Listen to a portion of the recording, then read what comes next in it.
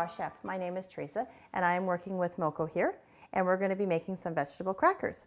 So these vegetable crackers are absolutely delicious, and everything in this bowl is what goes into the crackers. So it's a very easy recipe. All it is just put in the bowl and mix. So let's get started. Wonderful. Yeah. So all the cherry tomatoes. Okay, so I'll put those in for us. Okay. And she's going to read off the ingredients as I'm putting them into the food processor for us. And what's next there? Cherry tomatoes, the garlic. Okay, and our garlic is right here. And so we're going to use our garlic crusher again. Actually, you can just throw it all in there, it says. Oh, really? Well, I'm going to use a crusher because you know what I found is I really don't like to get a big chunk of garlic. So I just want to make sure that it does get mixed up. Okay, so we'll throw that in there. All right. And there's actually 2 garlics. I just had to find the other one. And then we'll squeeze that one into here. Okay, so the garlic is there. And all the spinach. Okay, so put the spinach in. The zucchini. Okay, and I'm just going to chop the zucchini just a little bit more because I got bigger pieces here. It needs to be a little bit smaller. And then what's the next one? Kale. Okay, so we got our kale.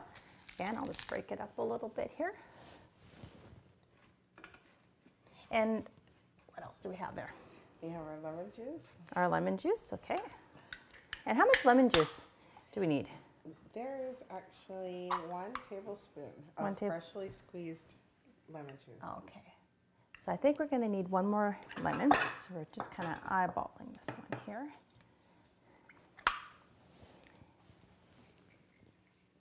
Okay, so there is our lemon. Okay. And then we need our olive oil. Our olive oil, which I've already measured. And how much olive oil is? There's 3 tablespoons of olive oil. Okay, so 3 tablespoons. That's in there. And then you want to add your sun-dried tomatoes and onion. Okay. So with the sun-dried tomatoes, what I did is I pre-soaked these, and I had soaked them for about 2 hours because if they're, they need to get tender. You need to kind of put moisture back into them. So I've done that. Yep. And then some onion, and I'm just going to chop my onion again just a little bit more because we've got quite a bit of stuff in there. Okay, so we're going to mix now. Put the lid on. Here comes our cracker.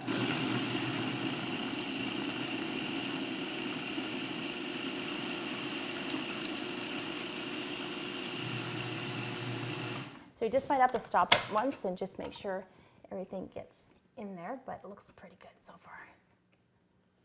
Okay.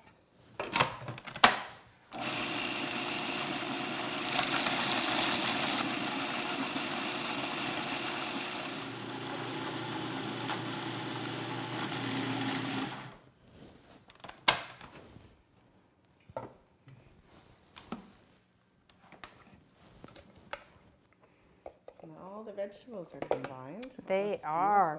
Smell that. Oh, that smells so delicious. So at this point, would you add salt to this? You know what? What we're going to do is we're going to taste it. Again, if you want to get a taste test.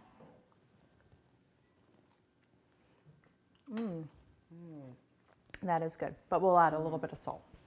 I agree.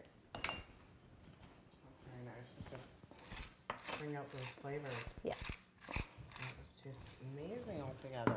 It does. Raw, amazing. So now we're going to add our sunflower seeds, which are here, and our pumpkin seeds. And what we have to do in this recipe is we actually have to ground them. So I'm going to pour that into here. And then we're going to get our spoon. We need another spoon here. Yep. It's like it's a powder. So we're going to mix this up. And what I found is I don't mix it in my food processor. And the reason why I do that is because I actually broke my food processor mixing flaxseed. So I find what happens is that it gets too hard for the motor. It almost gets too thick and it can't blend anymore. So it's just better to use a good old spoon or use your hands, but take it out from the food processor. So the ground mixture that you used is the ground pumpkin seeds, sunflower seeds, and flax No, seeds not together? the flax seed yet. Okay. Yep. So what I'm going to do is I want to show you guys what it looks like grounding the flaxseed. So I'm going to do a little demonstration of that. And I'm going to pour our flaxseed into here. So there's two ways you could use the flax seeds. If we wanted to use them whole, we would have to soak them for about an hour. And then you can actually add it to the recipe. You drain off the water. Because if just like this, they're too, they're too coarse. Exactly. Yeah. So we're going to pour it into there. And mix this guy up here. Turn this into dust, our flaxseed.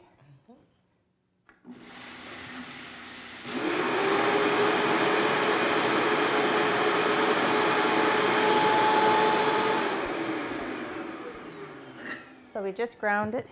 There are flaxseed here. And we need a half a cup, so I'm just going to get this out of the container here. So the one other tip I want to give is that you want to make sure your container is nice and dry.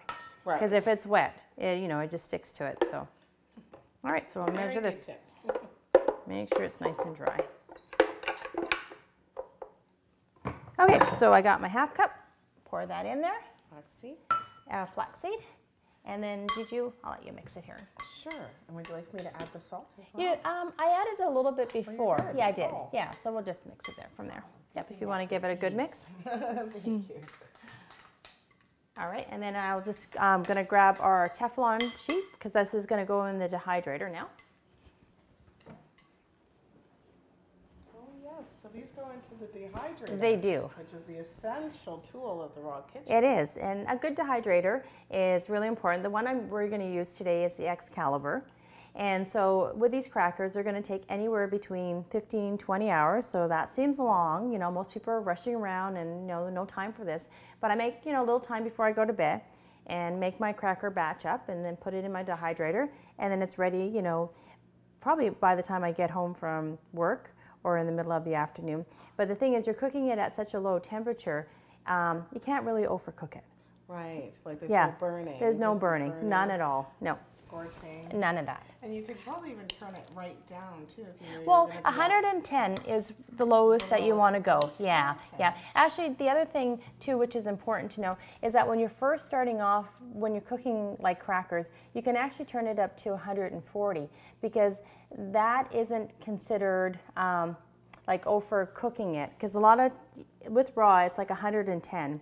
You don't want to go past that. But this has a lot of moisture in the beginning, so the first hour, if you turn it to 140, is okay. Oh. And then after that, you turn it back down to 110. Oh. So you're getting out quite a bit of the moisture. And then it also speeds up the process a little bit too. Right. And so we're just going to spread this out onto our sheet here. And that is known as is that like a Teflon sheet? This is a Teflon sheet, yes. Okay. Yeah. Yeah, so here on our thing there's two sheets here. So once this is a bit more dry, what I'm going to do is I'm actually going to take it and flip it off of the Teflon and straight onto this sheet. Oh, yes. Okay. So the air can reach it from both ends. Exactly, yes. Yeah. But right now it's too mushy, so we've got to put it on the Teflon. All right, so I'm just going to spread this on here. And you want to get it nice and evenly spread out. So with this batch, it actually will cover this full Teflon sheet. It's like a vegetable roll-up. It is, yeah. And what I'm going to do is I'm just going to grab our spatula because this will make it a little easier to spread this out than a spoon. So I'm just going to switch over.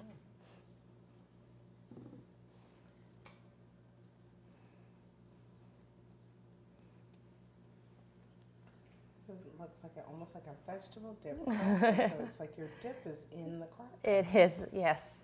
Yeah. That's wonderful.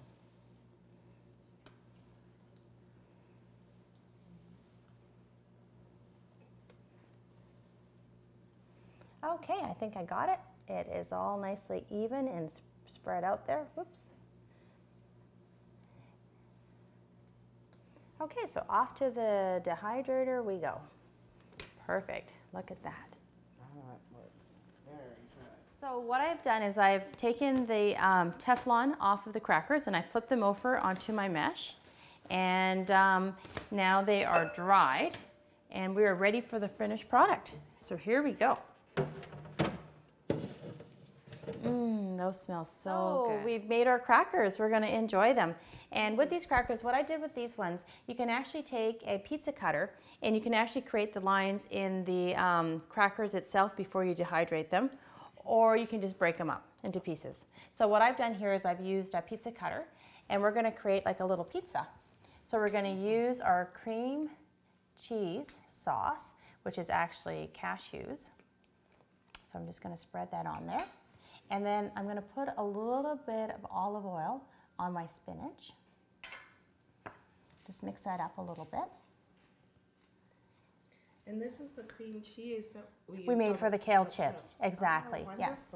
Yep, and then a little bit of tomatoes on there. And there is yours. My pizza. Your little pizza. It was worth the wait. Oh, super cute. And I'll spread a little bit on here. And then really healthy. Exactly, yes. Yeah, I'll put a little bit of spinach. I'm so tempted to eat it now. Hold on, gotta do it at the same time. Here we go, All cheers. Right, cheers to good health. Very good. Delicious.